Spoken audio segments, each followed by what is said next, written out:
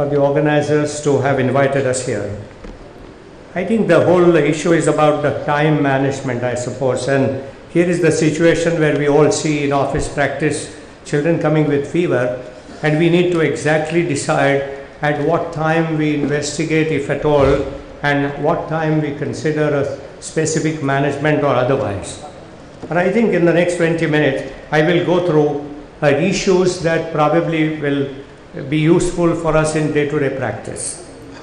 I think we need to realize that the provisional clinical diagnosis is a prerequisite of any further action.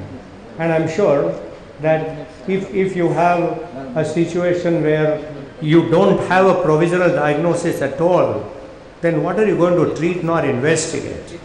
You can't investigate a child first and then fit in your provisional diagnosis. That's what we always called as a misapproach.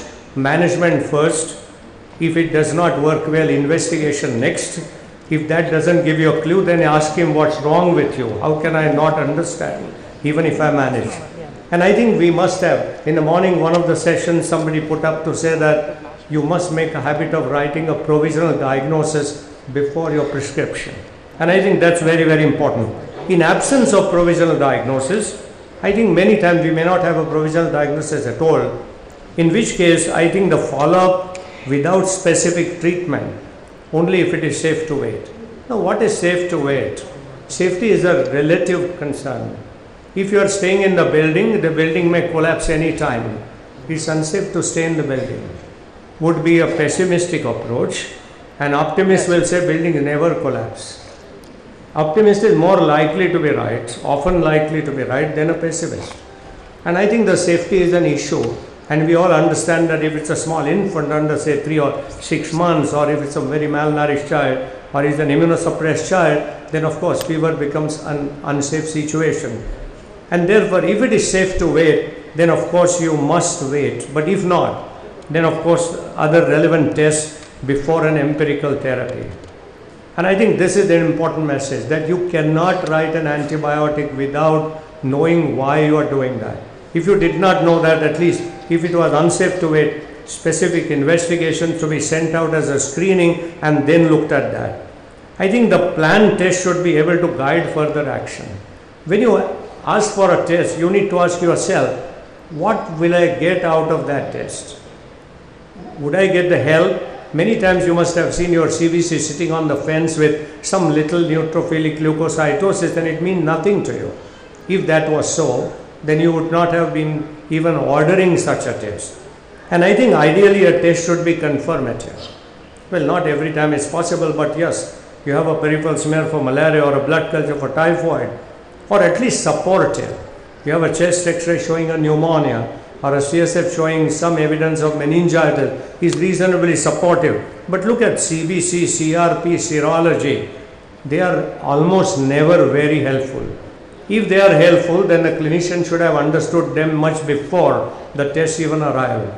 You don't want a massive neutrophilic leukocytosis to diagnose meningitis or pneumonia. You should have diagnosed them much earlier. Today I understand that CRP is so commonly used.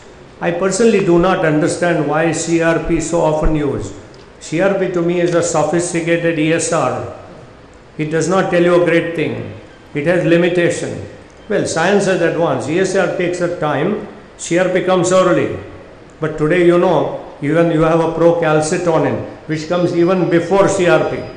Tomorrow there will be a test which will tell you that your neighbor has an infection, so you may get it. I don't think we are going to believe on that. What do you get out of that CRP?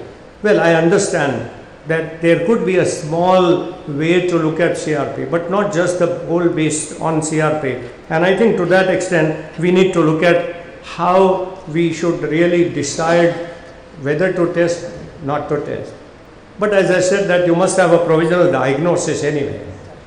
Can you make a provisional diagnosis on a child who comes with fever for a day or two, or maybe a 3 or 4? I'm sure nothing is sacrosanct in clinical medicine. And I think that's where its duty lies. That it's not like mathematics. And every time you learn out of your experience. And earlier we said that when you make a mistake, that's okay, but you need to learn out of it. This is the kind of a protocol that we have been following, and is reasonably useful. Nothing can be just sacrosanct, as I said. I think we must assess the fever pattern. Onset of fever, response to antipyretic, that's paracetamol. Don't use nicer drugs. You know the nice drugs? Okay, they can bring down the fever of anyone, and the disease can go on worsening as well. What's fever after all? Fever is the body's response to fight infection. You don't want to subdue fever just like that. But you certainly want to treat fever, not just to treat fever, but to treat discomfort arising out of fever. It gives you a lot of important interpretation if you look at how is the child behavior in the between interfebrile period. And then of course you want to see that fever is rhythmic or not. You want to look at the progress of fever, and you want to see whether the fever has ultimately given rise to signs which are localized or really generalized. I think if we take care of these 5-6 situations in routine office practice, in the first few days of fever, you are almost reasonably sure whether you are dealing with either a viral infection, a bacterial infection, or a malarial infection. We are not discussing about tuberculosis, we are not discussing about lymphomas or any other kinds of prolonged fever. That is a different ball game. But how do you look at a short-term fever? You almost will know what it is. Look at the viral infection. Often starts with high fever at onset. Once the fever comes down, the child is all right.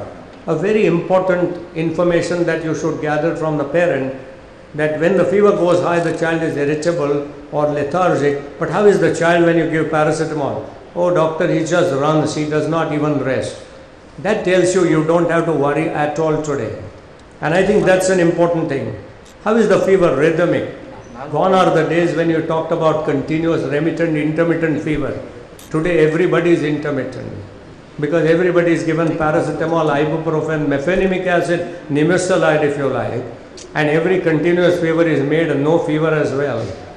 So those things that do not help us. But asking the parent how often would you give paracetamol to your child, and if the mother says every 4 to 6 hours, then you know it's a rhythmic fever. But sometimes the mother would say, oh, I don't know. Sometimes the whole 12 hours go without fever, but some other time every 4 hours I need to give. It becomes non-rhythmic fever. That's the rhythmic fever. And if this is so, a typical viral infection starting at the onset with high fever, in between fever the child is all right. It's a rhythmic fever. And I think by the time it's day 4, day 5, he's getting all right. Today we know that some of the viral infections go on even for a week or so. If one is very sure about what's happening, on a repeated, very careful examination, you can even wait for a week without an antibiotic. But I'm sure all of us can wait at least for 2, 3, 4 days before we rush into an antibiotic. How does a bacterial infection look like? Bacterial infections have 2 types of presentation. One type of presentation is the bacterial infection enters at the site where it starts producing a disease right away, like say a tonsillitis or a bacillary dysentery. It starts with high fever, almost like a viral infection. That's the bacterial infection at the site of entry.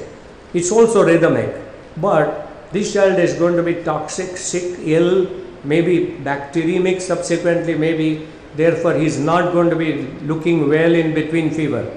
So even when the fever comes down a little, he is still appearing sick. And I think that's the point where you suspect that he is coming out with a bacterial infection at the site.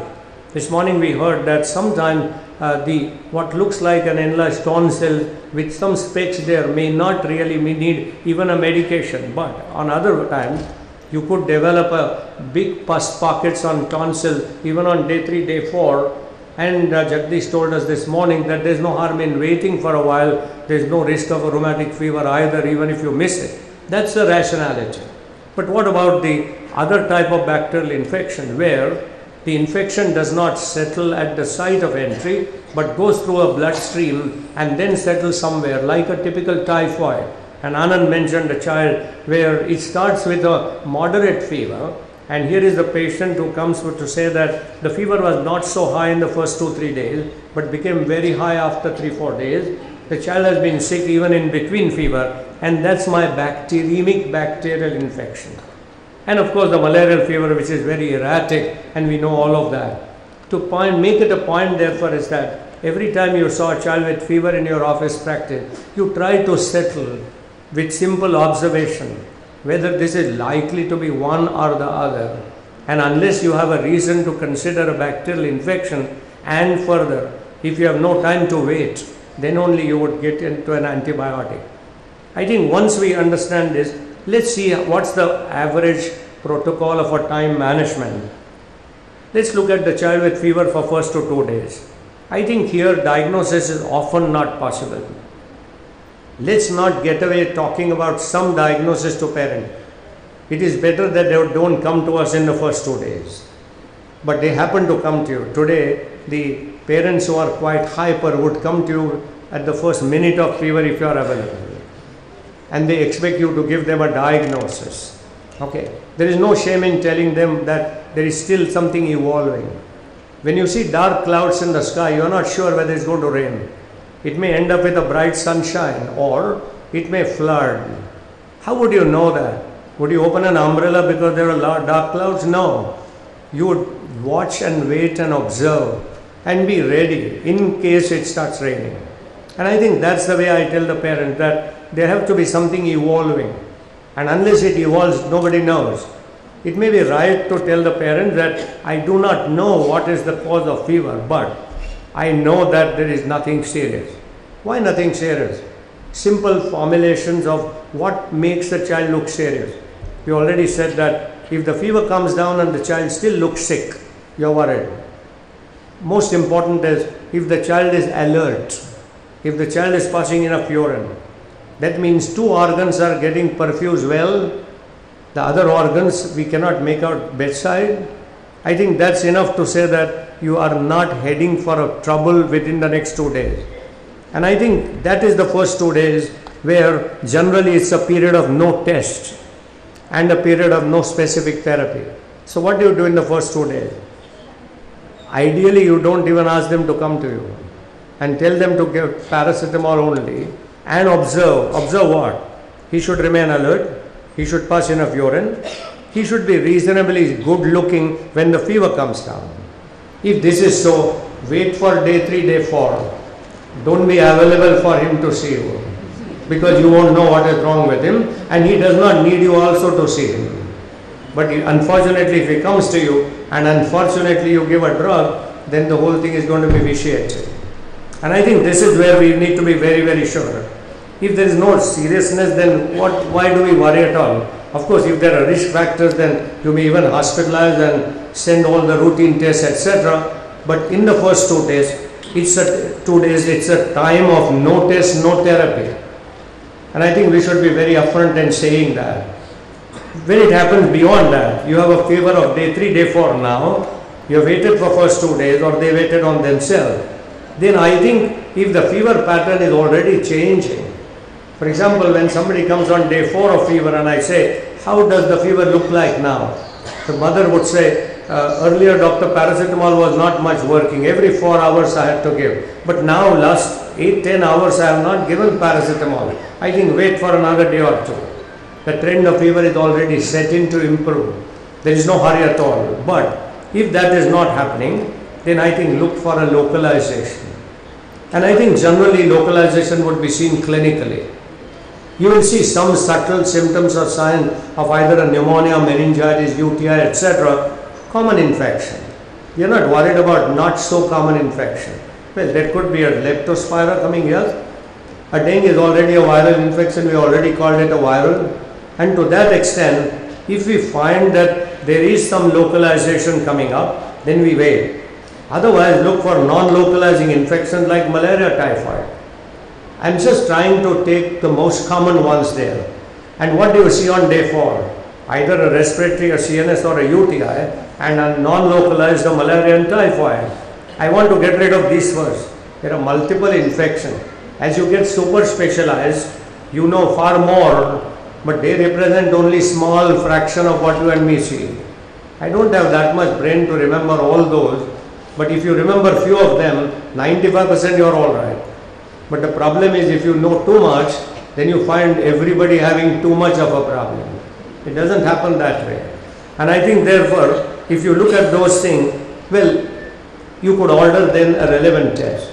And if there is a possibility, you could even consider an empirical antibiotic. What kind of antibiotic? Again, in the morning I heard Jagdish talk about how to choose an antibiotic in an upper respiratory infection. And I think again, as a routine practitioner in office practice, you need just 3 or 4 antibiotics only. Don't bother about the newer antibiotics, their combinations, etc. Vancomycin, piptaz and meropenem is not our tea at all. I think we are happy with common antibiotic which serve 95% of the problem. And to that extent, we know that this is the way we will go on day 3, day 4. Well, you can even wait if you are very sure that there is nothing going to happen. And I think as the confidence builds, probably you need to wait. Generally, parents would end up asking you, I hope nothing will go wrong. To which you should say, even I hope nothing will go wrong. But what hope? I know today there is nothing wrong. Okay. And we tell the parents what to look for and what to report and when to run. And I think if we say that, that's really more than enough. Now the fever has gone on for a week. Now this is the time where we might have to look little more carefully, because a child with 1 week's fever invariably must have had some antibiotic and must have had some common test and must have had made some provisional diagnosis which now the drug is not acting. This is the time of sometimes a repeat test. For example, if I had a CBC done earlier and I repeat after 4 days again, I might see the trend of the change in CBC and might get some idea where I am heading for. But if antibiotic is already on and the diagnosis is known, like I have a pneumonia, acute pneumonia, I have a neutrophilic leukocytosis, I waited for 2-3 days. By day 4 I picked up a pneumonia, chest x-ray, neutrophilic leukocytosis. I considered a community acquired infection. I started a right dose of antibiotic. But at the end of another 3 days there is no response. Then I want to look at, before I change an antibiotic, whether there are any other complications like an empyema, for example, commonly, and I would rather ask for a chest x-ray or an ultrasound to pick up any small collection there which must have been the cause of failure of antibiotic rather than just a drug resistant infection. And I think this is the way it would go on. But suppose this child was having no diagnosis at all and still on an antibiotic, which is what many times what happened, then I think the problem is not very easy. If the child is stable, I might give another day or 2 for a nature or the same antibiotic to work. If not, I may have to consider a changing antibiotic. Changing antibiotic, I think, needs a lot of cautious approach. If my first antibiotic has failed, that means my thought processes have failed. I can't fail the second time again. And I need to be very sure why I am giving the second change antibiotic, what that second change of antibiotic is taking care of organisms which my first antibiotic did not take care. It's not just upgrading the antibiotic. It's really widening the cover which was not probably covered by my first antibiotic. And I think this we will have to give a correct thought beyond that. I think the fever has gone now beyond that. Now this is the time that I start looking at additional tests. So far I was just looking at my common CBC, chest x-ray, urinalysis, blood culture, etc. And that has not paved the way. And I think by 10-14 days, if I have not diagnosed any bacterial infection, then probably I am going beyond my common bacterial infection. Well, drug-resistant enteric fever or poorly managed typhoid fever is a possibility, even at the end of 2 weeks or 3 weeks. But the pneumonia, meningitis, UTI are all gone out now. And therefore now you are looking something beyond. Now that beyond is a big list. And I think you will have to again give a correct thought. By then you have a 10-14 days of a long history to look back. And you look back again and said, did I miss some clue right to begin with? How did it start? How did it progress? What has it done to the child's behavior? What has it done to the child's growth chart? Has he lost weight? Or is he active in spite of 2 weeks of fever? Not many such clues may give me an idea to which direction I should go on. And I think in that case, I look at common infection which go on beyond 2 weeks, and of course many other complications. Sometimes the infection sets an immune-mediated response, like a streptococcus or a staphylococcal infection, which will come out with a streptococcal toxic syndrome, and it will go on producing fever. You have a bacterial infection which sets up an immune response, like say an HLH, an immune response on the bone marrow, and the fever continues. An infection has probably even gone with your antibiotic, but an immune-mediated complications continue. But anyway, the fever continues. So one thinks about at this point of time whether it's the infection still on, if so what infection, or whether it's an infection-induced immune or a toxic complications, which will go on their own. We may not be able to exactly control them. To some extent we may, but an antibiotic is not going to help. And I think if not, then is it totally a different disease like a systemic inflammatory diseases, or is it like a malignancy? So I think these thoughts start coming in. For example, today we know that a leptospira will have a second immune phase, where an antibiotic alone is not going to solve your problem, but the child will keep on running fever, might get into a liver disease, a kidney disease, and still considered as failure of therapy. It's not necessarily a failure of therapy. It's a failure of host response. That is another thing at this point of time that you will have to consider. But in general, if 2 antibiotics have failed, then I think change the diagnosis only. Don't pursue your further antibiotic course. Now fever has gone even beyond 2 weeks. Now consider all kinds of further rarer diseases in terms of common prevalence in office practice. And here you have, of course, the lymphoma, the leukemias, etc. Anand showed us some of the uncommon manifestations where it turned out to be a lymphoma, leukemia, etc. Histiocytosis, sarcoidosis, name anything. Point is that these diseases often have some time to kind of give us a thought process to work on. They rarely can be diagnosed on day 1, day 2, or in the first week either. And therefore, most of these illnesses are one of elimination. In other words, as the time goes, probably we move on looking at something even much different, not common. And I think at this point of time, one should be very clear that one should stop antibiotic.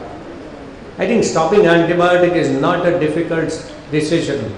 Having failed on 2 antibiotics and having failed to pick up any bacterial infection, why should we just continue some antibiotic? And I think at some stage, therefore, you should be bold enough to say there will be no antibiotic at all.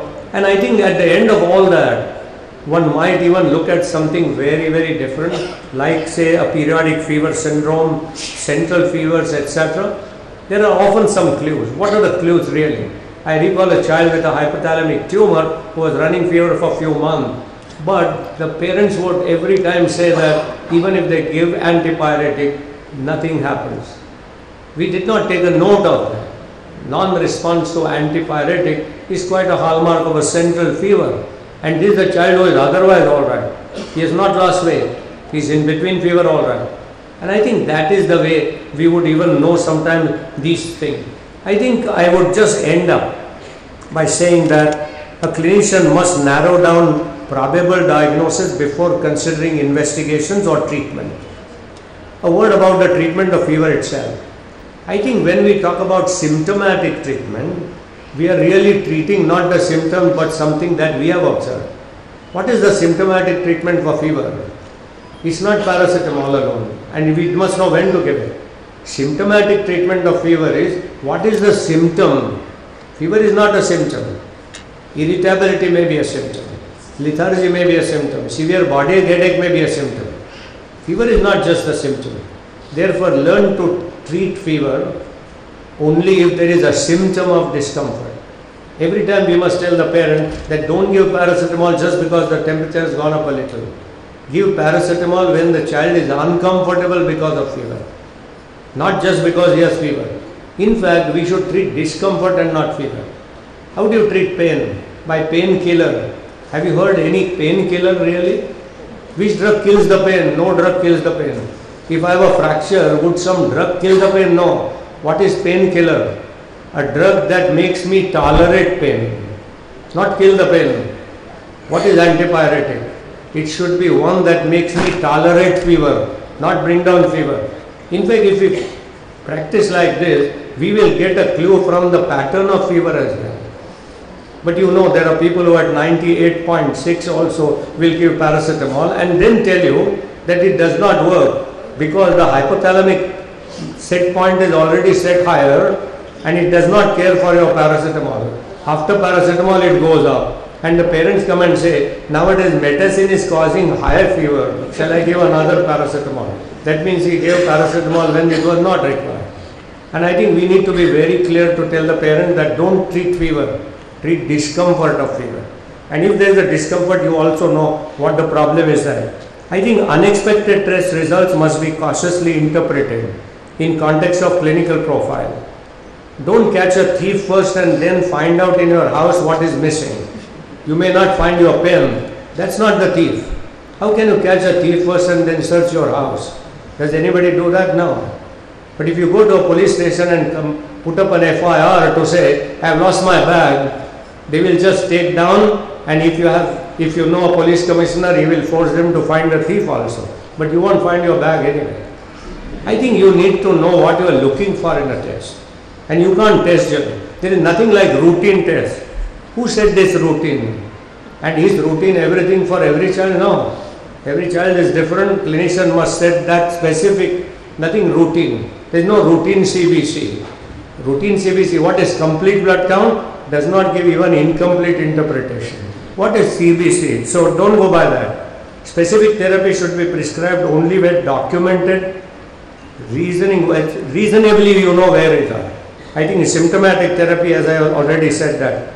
And I think lastly, you must have a self-audit and an introspection. That's the only way.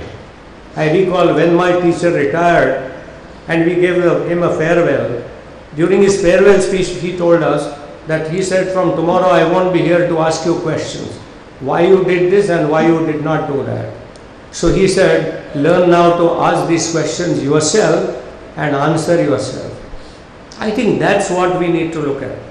There is nobody around me to look at what I'm doing, but I have a conscience to answer.